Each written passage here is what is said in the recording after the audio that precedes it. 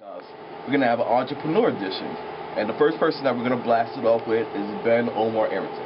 Yes, what's going on, man? I say your name right? Yeah. Damn, I was practicing. Yeah. So, if the viewers don't know you, what do you do? Tell them the many things that you do. Well, first of all, I'm a college student. Yes, coming that's out one. of Columbia University. And Good stuff.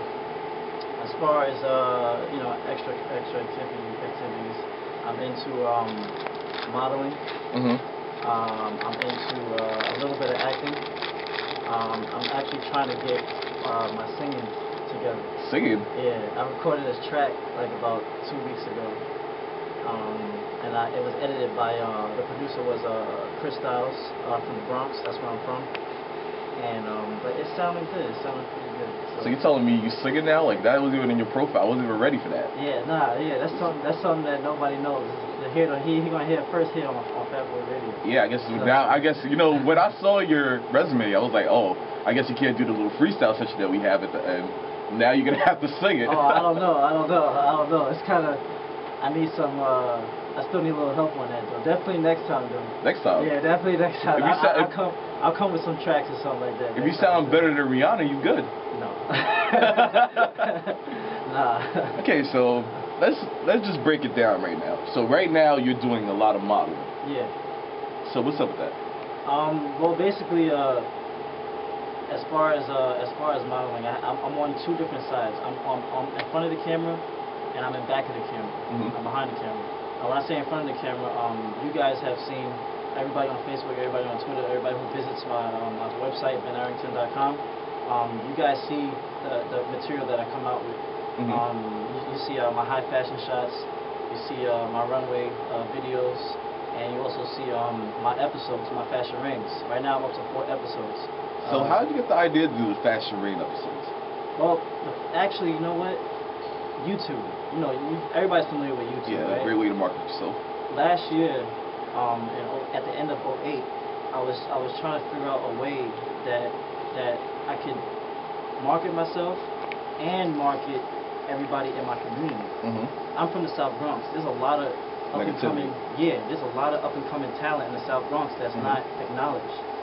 So, when I came out with episode 1 and episode 2, I reached out to everybody in the South Bronx as far as like photographers, designers, makeup artists, even producers as far as like rappers, singers. Yes. And basically my fashion ring is an episode that brings everybody together, so everybody else can see them that's not in our local area. So it's not all about you.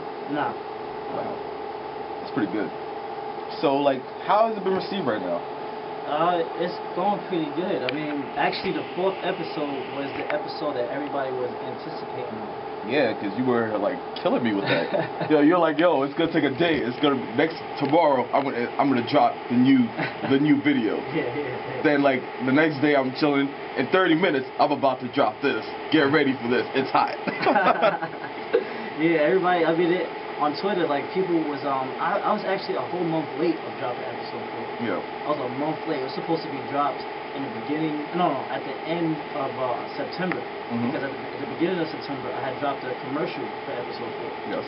And school got into the way, and I couldn't move as fast as I could when I did in the summertime. In the summertime, I moved real fast. Everything was like, boom, boom. Every week I was, you know what I'm saying? So, basically, people on Twitter, they were saying, oh, where's episode 4 at, man? Like, we waiting. Yeah, the commercial and everything. We want to see it.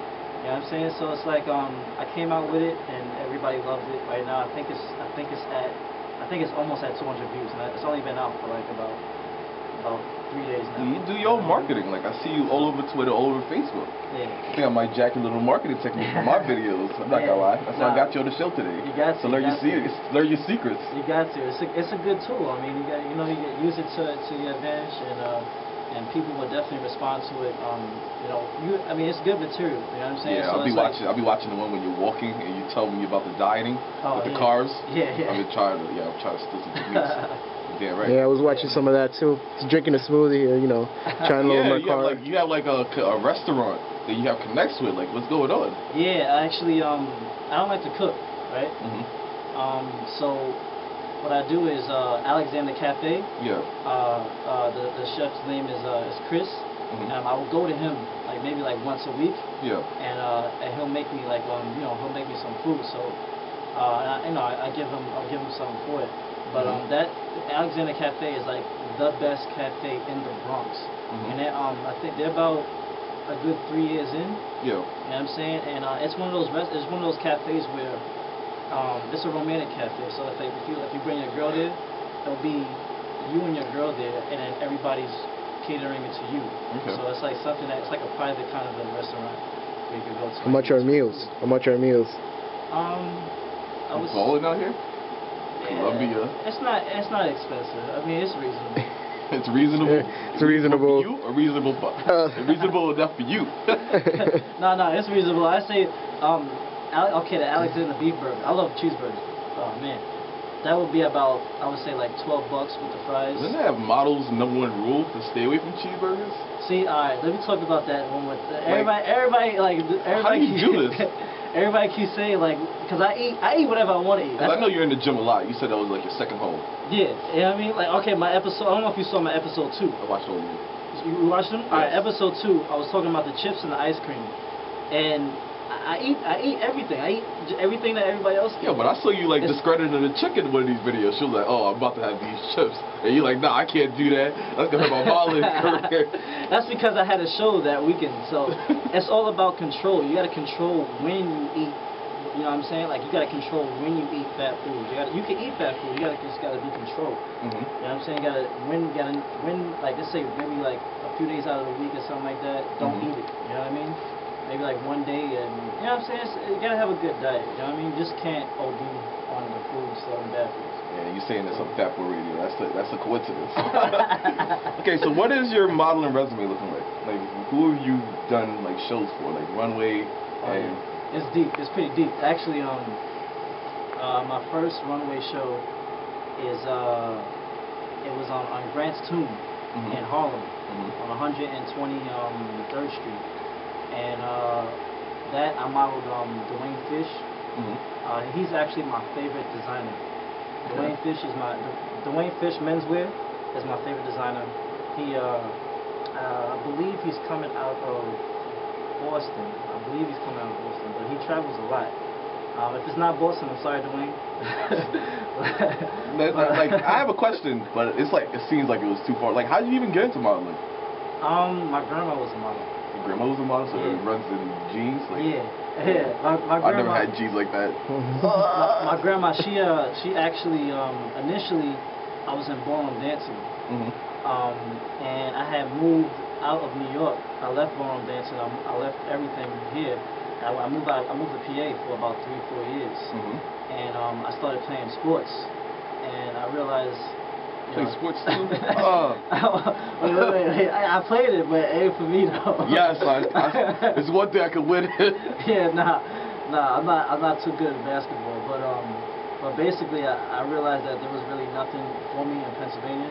And I came back at the right age. When I came back, I immediately jumped into the modeling industry because I was already in entertainment as far as ballroom dancing. So I already knew the connects. Yes. And I don't know why I didn't get back into ballroom dancing. I like it. I love it. You know what I mean? But I kind of went onto the camera style. I kind of went into the limelight